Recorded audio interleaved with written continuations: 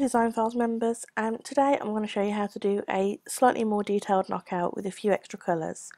I did a file called Camo Life a week or two back and had a few people ask me how I'd managed to get that effect, so I'm going to show you today. Basically we start with our basics. Camo is the font Mom's typewriter. Life, as always, is impact font. And then to do the camo, what I'm going to do is I'm going to head over to Google and have a little look for a camouflage stencil, which will obviously give you lots of different options. The option I've picked is this one here. So what I'm going to do is just save that image, and then I'm going to open Studio again and drag and drop that image in. Just going to resize it a little bit.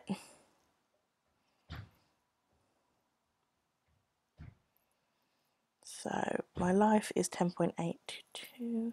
If I resize this to 11 wide, that should cover the whole of the life. Perfect. So what I'm going to do is I'm going to start by tracing this.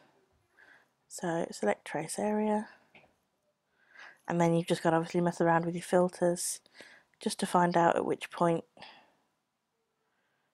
you get what you're after. So have a little mess with my threshold, and that's perfect. I've just hit trace on that, and there we have a pretty nice trace of the camouflage. So what I'm going to do is I'm going to drag that over to here,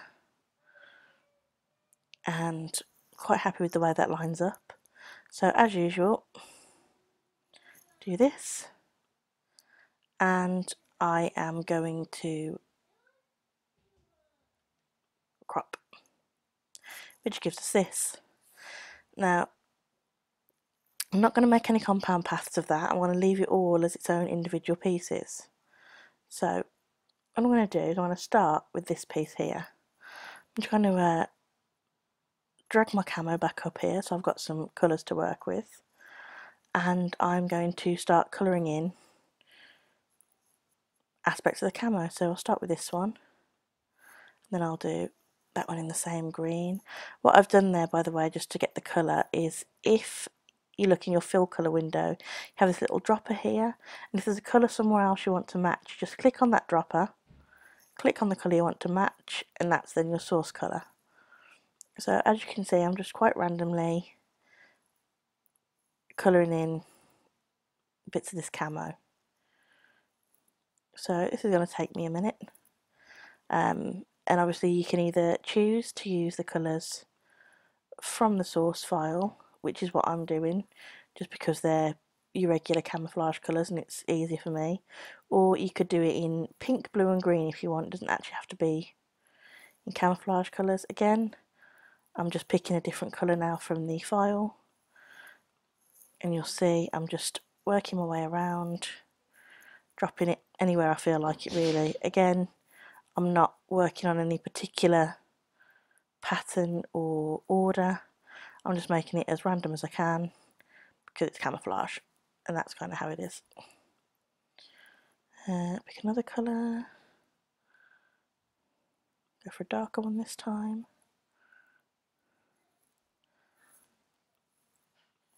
And again, very, very random.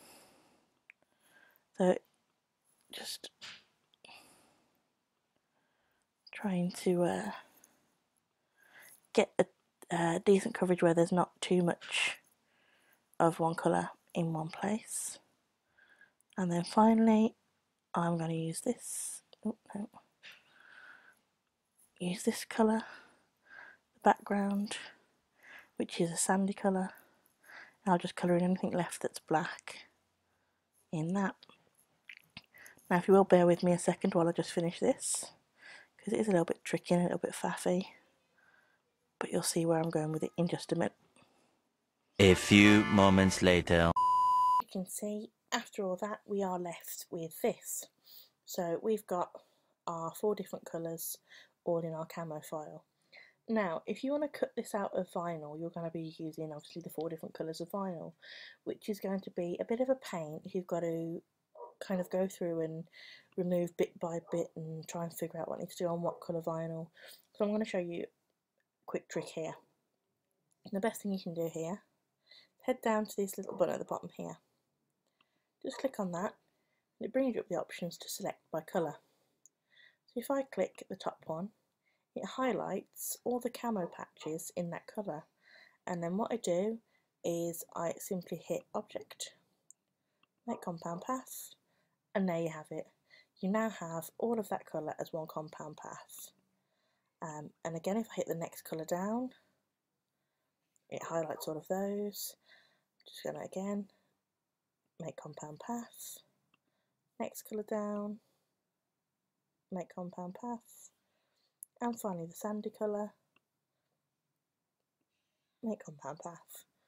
Now, the major advantage of this is, when you zoom out, if you want to cut this into vinyl, to get your 4 different colours of vinyl, all you have to do is 1, 2, 3, and 4.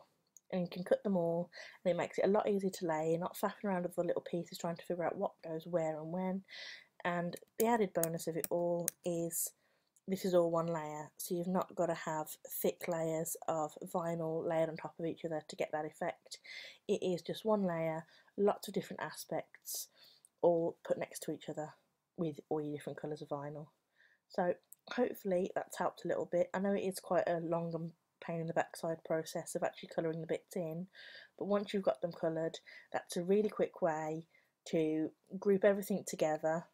And what you can also do as well, when you select by colour, is when you select, say I've just selected all the dark green, if you're not happy with the colour that is, you can go over here and change it to all the same colour again, so you don't have to go, once you've coloured them in the first time, if you want to change that colour, you don't have to go through individually colouring them all every single time. You just simply click fill colour. So yeah, hopefully that's helped, and I hope you enjoy making some more knockout files. Take care.